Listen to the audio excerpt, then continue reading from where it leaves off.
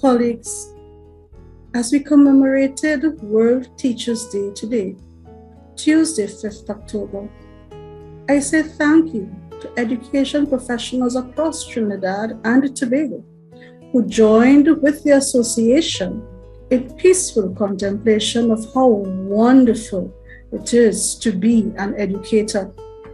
Despite all the noise, despite all the harsh words, education professionals came together in solidarity to demonstrate deep appreciation for each other. We have gone out of the way these past months to support our charges in situations where educators have not received the tangible assistance and appreciation as has been shown to them in other countries. We will continue, though, to highlight those circumstances that have affected our professional and personal lives. Tutor will continue to seek resolution on outstanding matters.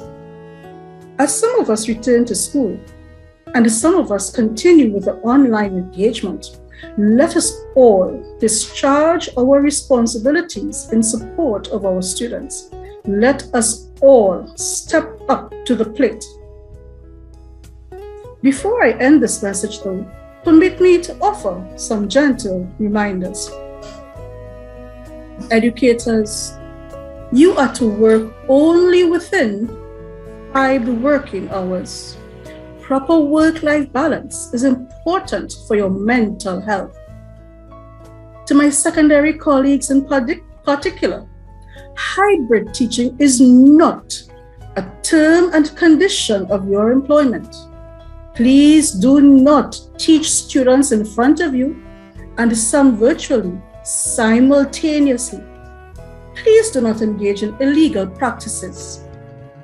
When you report to school to teach those in front of you, only asynchronous delivery is permitted with those other students from your other classes, namely those in forms 1 to 3. I encourage all educators, guard your physical health. Keep your limited funds to support your doctor's visits, the changing of your glasses, your children's health, rather than spending those limited funds on resources that should be provided by the Ministry of Education. Please do not carry your personal devices to plug in at school. Please report any unsafe workspaces in the manner prescribed by the Occupational Safety and Health Act. Finally, the Ministry of Education has given approval for all education professionals, ECCE teachers, primary and secondary teachers, school administrators, and Schedule 3 officers to engage in a day of professional development activities. I encourage, please attend your virtual district conventions on Friday, 8th October. The links for these will soon be provided. In other words, there is to be no curriculum delivery, synchronous or asynchronous, on that day.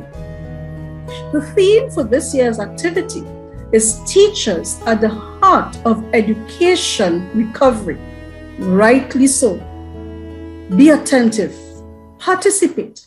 Your input is important as we chart the way forward. Educators, you are heroes.